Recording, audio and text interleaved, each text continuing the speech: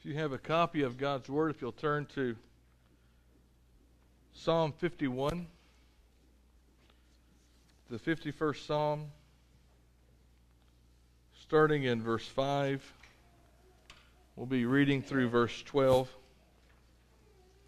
As we continue to get our hearts ready and get focused on hearing from Brother Joe and from God here in a couple of weeks, as we anticipate revival and renewal and a reawakening in our hearts, in our church, looking at David's cry out to God as God did an absolute wonder in his life.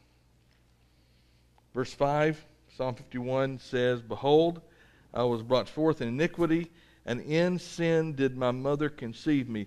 Behold, you delight in truth in the inward being, and you shall teach me wisdom in the secret heart. Purge me with hyssop, and I shall be clean. Wash me, and I shall be whiter than snow. Let me hear joy and gladness. Let the bones that you have broken rejoice. Hide your face from my sins and blot out all my iniquities. Create in me a clean heart, O God, and renew a right spirit within me.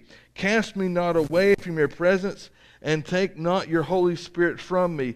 Restore to me the joy of your salvation, and uphold me with a willing spirit." Would you bow with me in a word of prayer? Dear Heavenly Father, Lord, we humbly come before you. We ask, Lord, that you would speak to us now through your word. Lord, may you move in our hearts and our minds. May we be open and receptive to hear what you have to say. I pray, God, that you would help us to be renewed in our passion and in our love for you and in our obedience. I pray, God, that you would get us into a place to move us into a position to where we hear what you have to say and that we freely and willingly yield to all that you have asked of us.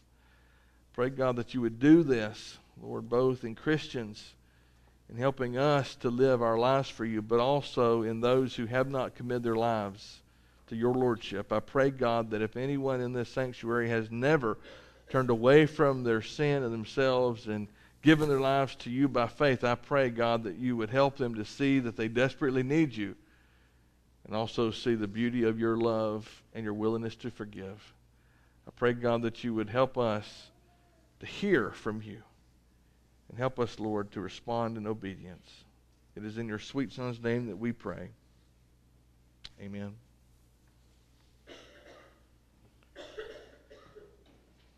I was the youth pastor at First Baptist Savoy.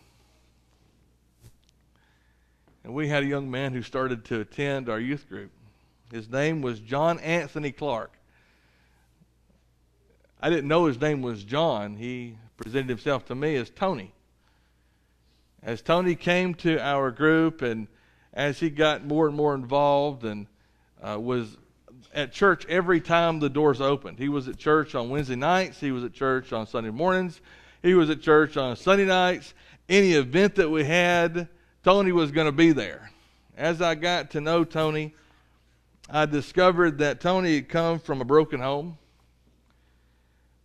In the process of just getting to know him and his family, his mother, come to find out, was a drug addict, and she had done some things and spent time in jail. And his brother also was a drug addict, and he had just graduated, or would have graduated. He actually was a dropout of high school. And Tony had a lot of shame from where his family had been. Apparently he hadn't been a perfect kid in the last area that they had lived in and another place in Texas. And that's why he came and to start a new community. He didn't want to be known as John. He wanted to be known as Tony. His whole family called him John. Everybody that knew him in the Baptist called him John, but he wanted to be called Tony. One day in Sunday school, we were talking about God's grace, talking about how beautiful God's grace is, that he loves us and wants to forgive us. And as we were sitting there, just the high school kids up in our little room in our youth building, meeting together, Tony began to weep. He did it silently. He did it where he didn't want anybody to see. He was sitting kind of behind some other kids, and he just started crying. And one of the other kids kind of turned to him and said, "Tony, are you okay? What's wrong?"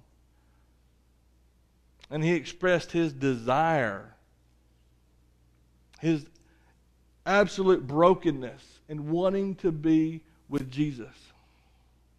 He had a lot of shame, a lot of guilt, not only from what he had done, but his family, and he carried that burden around with him wherever he went. And he wanted to be clean. And so the kids and I just simply shared with him how he could know Jesus. And so after we had shared the gospel in brief with him, I never like to pray a prayer and let somebody just repeat after me, especially in a kid that just shows real desire. But I wanted to make sure he understood what he was saying and what he was doing. And so I said, "Tony, I know that we're in a Sunday school, and I know there's a bunch of kids around. And if you want, we can go off and talk, just me and you. But it's really important that you pray what's on your heart, that you really mean what you say, and that you understand what you're doing." He said, "I'll pray. I don't mind praying. I'll pray."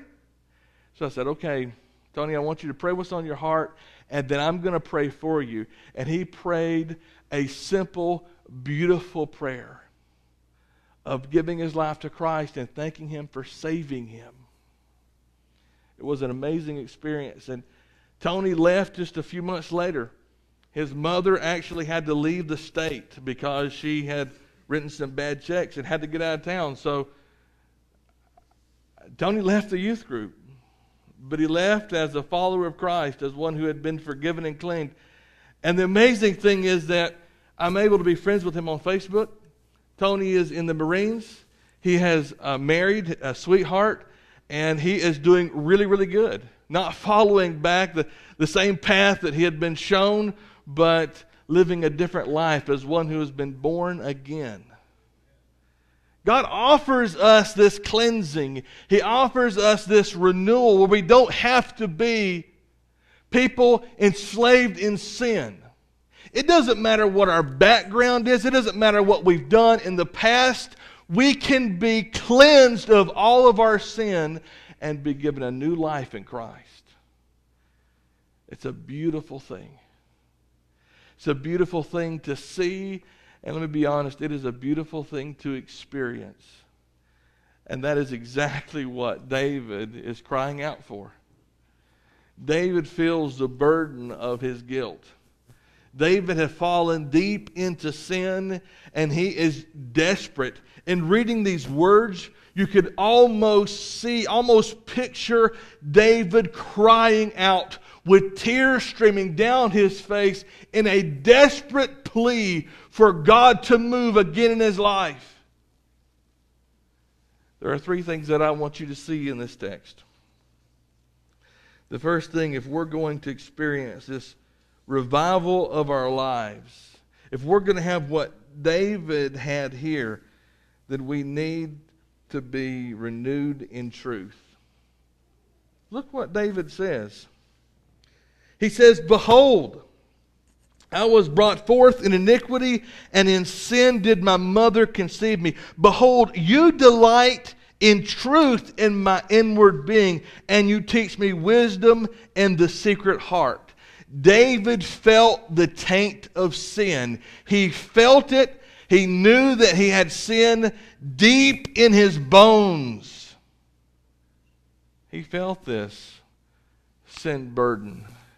He understood that this wasn't just something in actions that he did, but this was at his very root. And the core of his being was corrupt.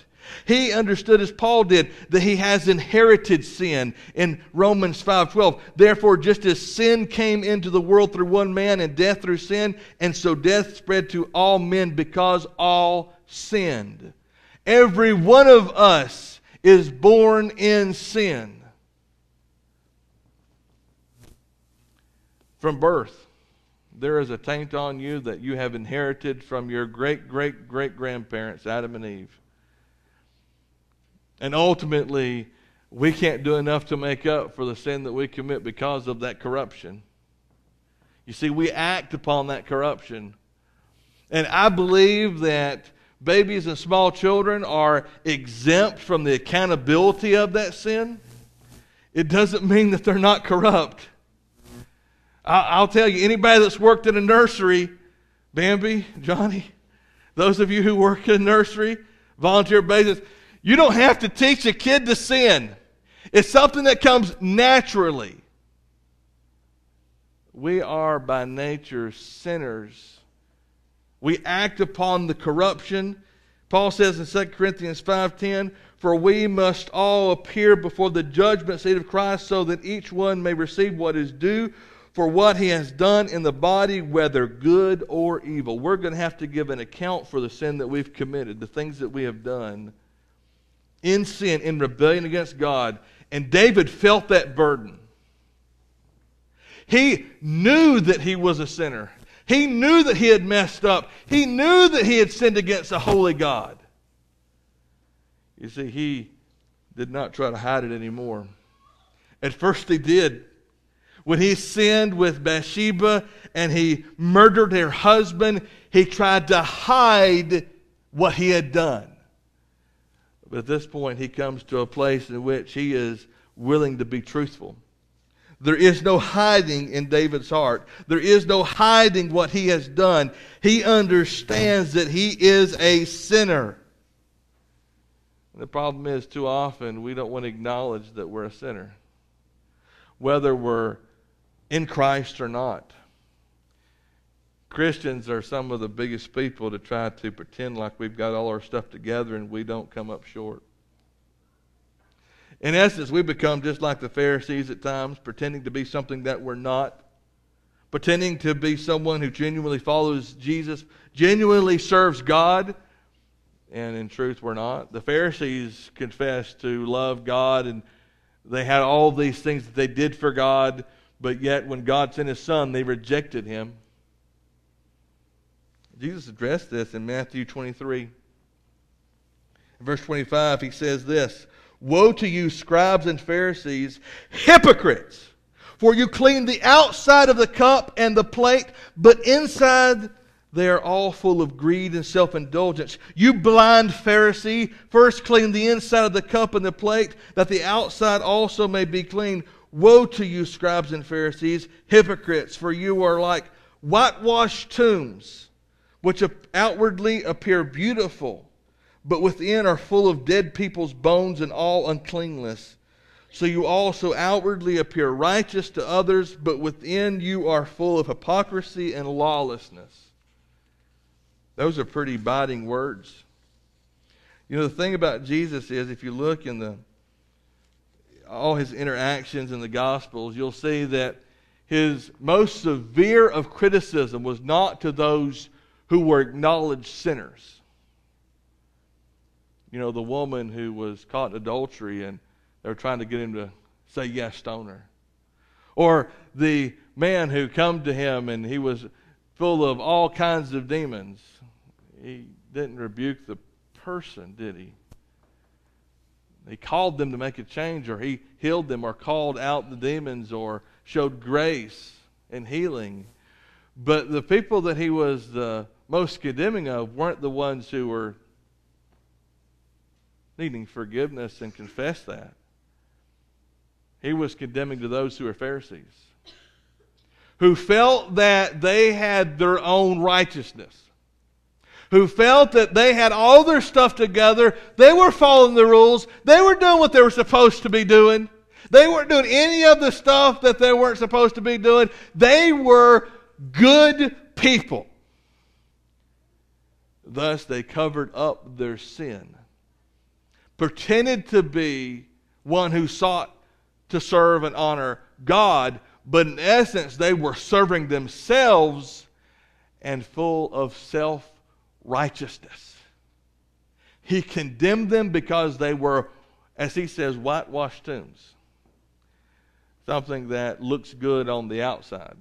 A tomb that held bones but was pretty on the outside and looked clean, but inside there was a rotting corpse. a perfect illustration and example for what happens when we start to pretend to be somebody that we're not, just as David did.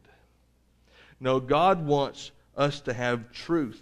He says, behold, in verse 6 of Psalm 51, behold, you delight in truth in the inward being, and you teach me wisdom in the secret heart. That truth that we need is the truth about who we really are. Not to lie about how good we are and how we serve God and how we come to church and how we are active in ministry and how we do all the things that we're supposed to be doing. Saying, look at me, I'm a good Christian. Look at me, I'm someone who's following Christ.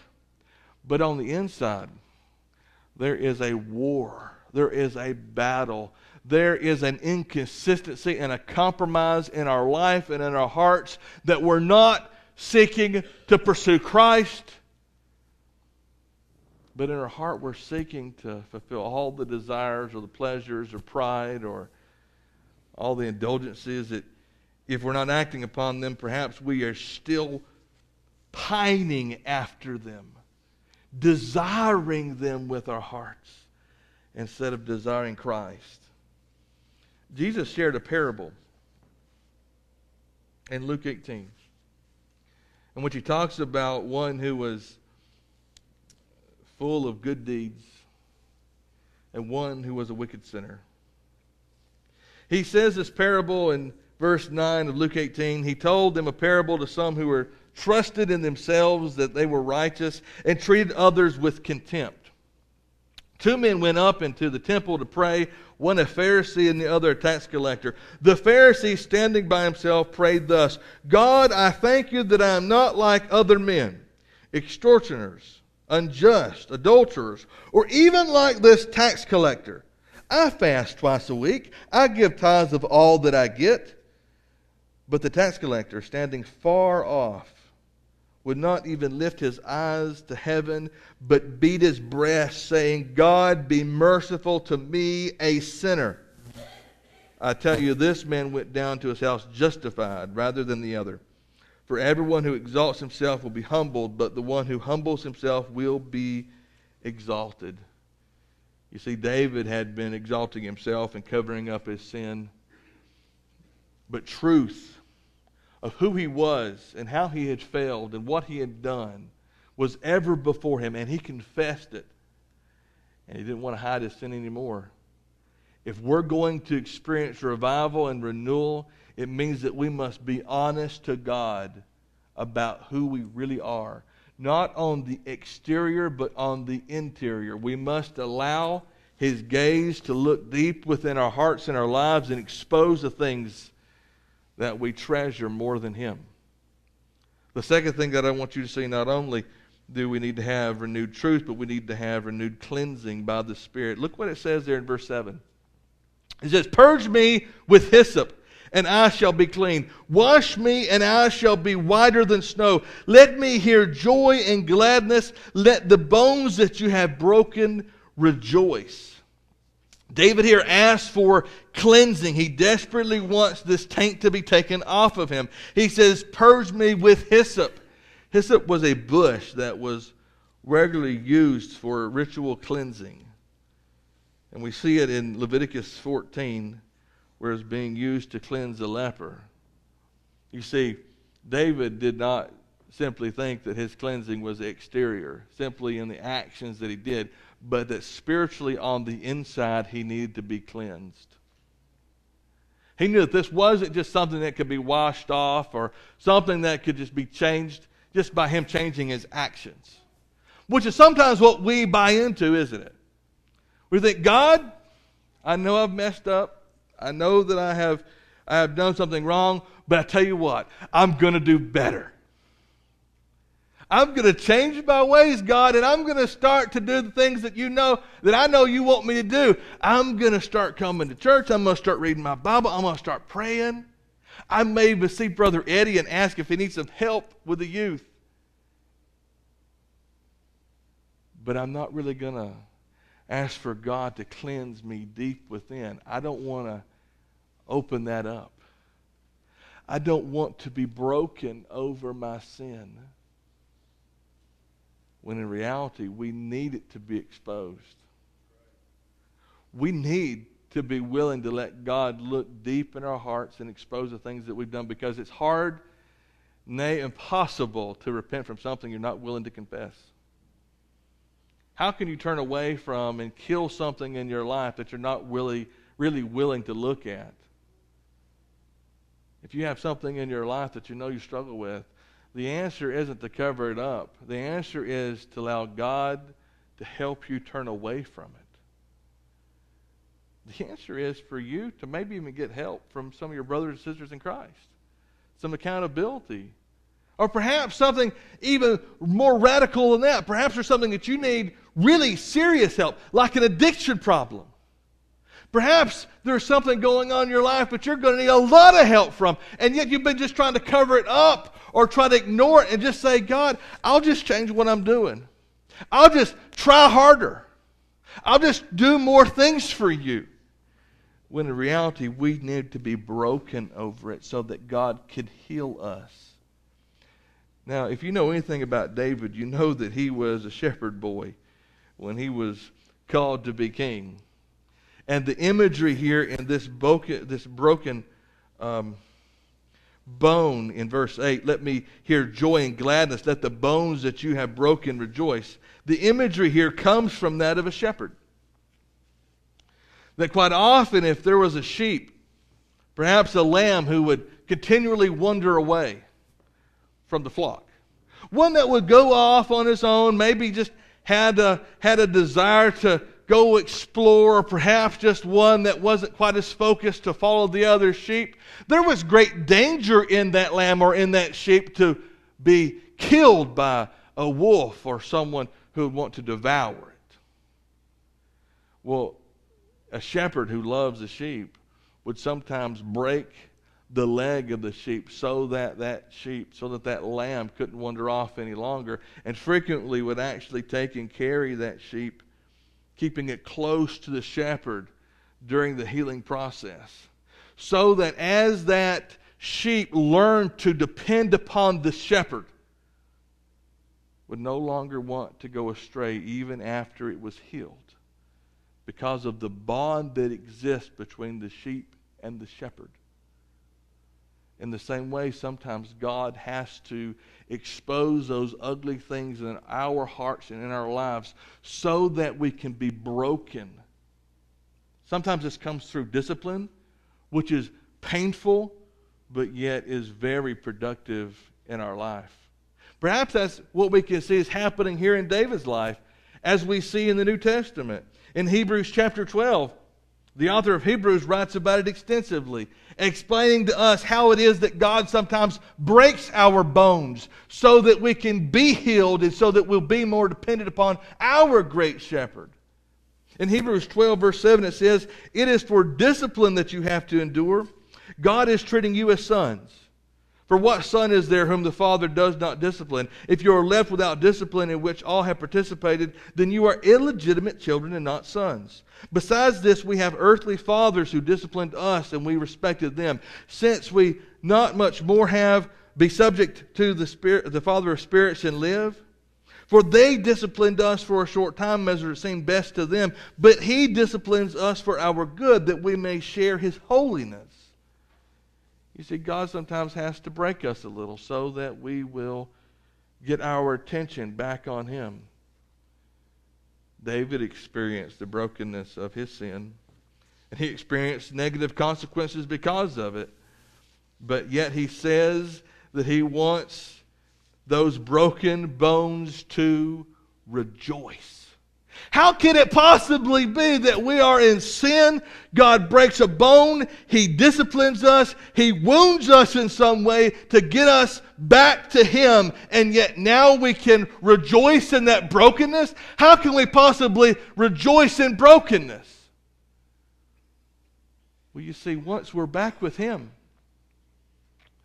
once we are back close in a renewed right fellowship with Him, that brokenness, that bone that he had to break, or that difficulty he had us to go through so that we'd be focused back on Him. Now we look back, and even though it was painful, we rejoice that He did it and that He did not allow us to continue to go astray. It is the grace of God that causes Him to discipline us. It is His grace in which He pursues us even when we disobey Him. It was God's grace that pursued David here. God could have just treated him like any other king who was disobedient. But He gives him an opportunity. He gives him an opportunity to repent, and He does do a mighty work in him, reestablishing him. God offers us the same grace. And looking back on those difficulties, we can look back and rejoice that God gave us grace and did not allow us to continue to wander away. In Hebrews 12:11 it says, "For the moment all discipline seems painful rather than pleasant, but later it yields the peaceful fruit of righteousness to those who have been trained by it." If you've ever experienced any kind of discipline, you probably didn't like it. The other day, I had to give little Jason a spanking. And Eddie, unfortunately, I hope he didn't hear, but it was while we were in the office. I had to take him into another room. And I had to give him a spanking. Yes, I do spank. I do believe that sometimes you have to spank. I am not ashamed by that. I do not hurt my child beyond what I need to, but sometimes you need to get his attention. And I'm thankful that my God spanks me sometimes. That He loves me enough sometimes to harm me a little bit so that I can be trained. That's exactly what God did in David's life. And we need not be afraid of God doing that in our life. Sometimes we're so terrified to expose those things that we're really struggling with in our hearts because we don't want to be spanked. We don't want to look at it. We don't want it to be exposed. We know it's going to be painful. But as long as we run away, we'll never be healed from it. And we'll never be close to Christ like we ought to be. Sometimes we just need to come to our daddy and just say, "God, I've messed up. Go ahead and spank me. Go ahead and do whatever you need to do so that I can be back with you again." Thank Him for His desire to discipline us, His love that pursues us, His unconditional love that does not throw us away when we mess up. The third thing I want you to see in the text is that not only do we need to have renewed truth, renewed cleansing, but also renewed purity. Look what he says there in verses 9 through 12. It says, "Hide your face from my sins and blot out all my iniquities. Create in me a clean heart, O God, renew a right spirit within me. Cast me not away from your presence, and take not your Holy Spirit from me. Restore to me the joy of your salvation, and uphold me with a willing spirit." There are 4 requests that David makes for purity in this text. He requests God to forget his sin.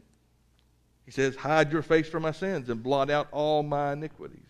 He asks for God to do what He said He would do in Jeremiah 31, that He would put us far from the guilt of our sin. He asks for God to restore a new heart and a right spirit. He says, "Hide your face from my sins and blot out my iniquities. Create in me a clean heart, O God, and renew a right spirit within me." Jesus talked about a new heart when He shared the parable of the soils, in which He gave 4 different responses to God in His Word.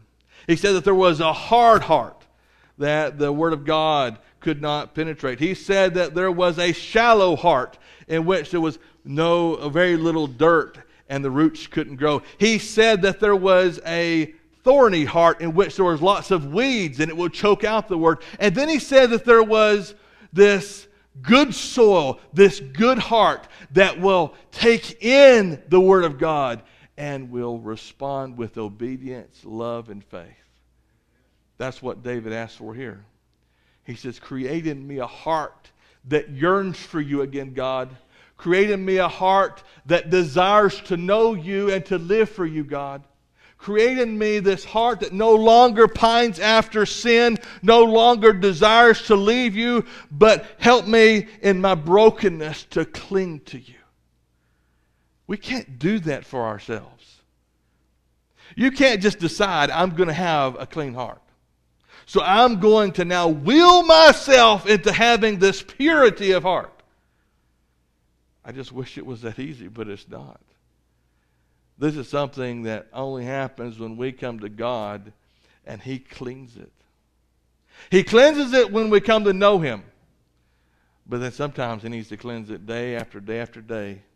As sin bubbles up to the surface, as desires or actions of sin are born in our life, He has to continue to clean it out. And it's okay. That's the way it's supposed to happen. If God is burdening you, convicting you of something in your life, don't run away from it. Don't look away. Allow Him to expose it so that He can remove it, so that your heart can be pure again. It's something that He wants to do. It's something that only He can do. Thirdly, He gives us the request for restored presence. He says, cast me not away from your presence and take not your Holy Spirit from me. It's one of the first things that we feel when we dabble in sin. At first, we won't realize it. At first, we may think, well, nothing's changed. I've stuck my toe in sin and the temperature's the same. Nothing's really changed. We look around and no lightning bolt came down. I've still got a pulse. I'm still alive. So everything must be okay. Nothing's changed. That means I can go ahead and sin and it'll be all right. The truth is that as soon as we choose sin over the Savior, our heart starts to get cold and we no longer sense the presence in our life of the Holy Spirit. Not that He has abandoned us or that He has left us, but that we, by our willful choice to disobey God, has stuffed sinful cotton in our ears so that we cannot feel His presence in our life anymore. David says, please don't take your Spirit from me. He probably didn't realize that hardness of heart had begun and that he didn't sense the leading of the Holy Spirit. He probably had gone quite a while and not realized the absence of the Holy Spirit. But once it came to him and he realized, wait a second, I don't feel God's presence in my life. Wait a second, I was getting used to what that felt like to not have God's Spirit in my life. I got used to it. And the problem is that so often we get used to it. We think it's supposed to be like this. When we pray and we don't really feel any different, we think that's the way it's supposed to be. That's just the way Christian life is. When we go about our day and we don't feel His presence leading us to share our faith or leading us to go help someone or to have some encouraging words, when we realize that there's a scowl on our face rather than a joyful smile, we don't realize that the problem is that we've hardened our hearts, dulled our ears to the Holy Spirit in our life. We think that this is the way it's supposed to be. So we continue on. When in reality we're missing out on so much that God wants to do in our life, to use us. But as we sin either by action or by apathy, by omission or commission, as we sin, our heart grows colder and colder. Our ears go duller and duller to where we can barely hear anything at all. That's why God sent Nathan the prophet to David.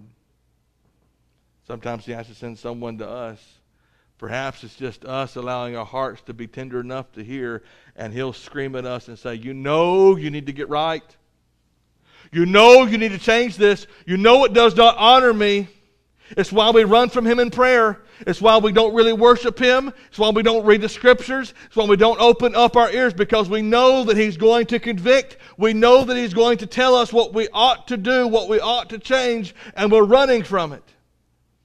But when we respond, then the presence of the Spirit renews us, and we can have the fourth thing that he mentions, which is renewed and restored joy. He says, restore to me the joy of your salvation and uphold me with a willing spirit. You see, David had a joyless faith. In the moments in which he was convicted and felt that separation and that burden, he felt a joyless faith. Have you ever been there? Be honest. Don't lie. Doesn't matter if you lie to me or not, but you need to be honest for him. Have you ever had a joyless faith in which maybe you did what you ought to do, but there was no joy in it? You read the scriptures, you prayed, you came to church and worshiped, but there was no joy in it. We're not supposed to have a joyless faith. We're supposed to be filled, as Peter says, with joy inexpressible. Even though we go through difficulties and trials, we're supposed to have joy in Christ that can never be taken away from us, except that we allow sin to rob us of the joy that we have in Christ. It's the only thing that can take joy away. Persecution can't. Somebody treating you badly can't. Your name being shamed can't. But you dabble in sin. You will allow your heart to wander away from God, and you'll have no joy in Christ. David desperately wanted his joy back. And he was so joyful in his Psalms as he praises God, even though he run for his life, even from his son. He has such great joy, but in these moments, there is no joy, there is only pain.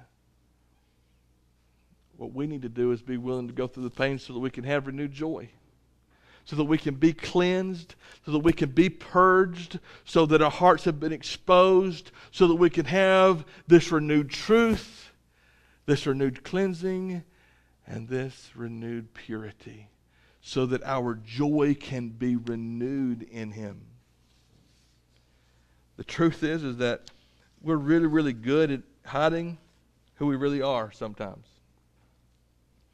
And in the evangelical church, too often, what we do as brothers and sisters in Christ as we attend church is we put up a fake facade. And in that facade, it looks like we're okay. It looks like I'm doing fine serving Christ. It looks like I'm doing fine in my life. But on the inside, we are languishing because we are not pure before God. We desperately need our sin to be exposed, even though we try to hide it. We desperately need our heart to be renewed. We desperately need God to work in us and expose the things that we need to confess and to expose the things that we're not doing that He's calling us to do. We desperately need this, even though it is painful. But let me tell you, there's nothing more satisfying than living for Christ. There's nothing more joyful than being in the center of His will. But sadly, there is nothing more painful than running from God. And as brothers and sisters of Christ, so often we don't tell others.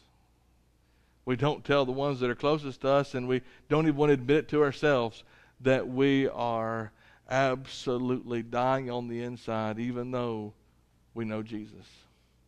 Perhaps that's where some of us are at. Perhaps there are things in your life that you know you need to make right. There are things in your life that you know you need to change. Perhaps it's just that you need to resurrender your life into His hands so that you can be renewed again. Would you please stand?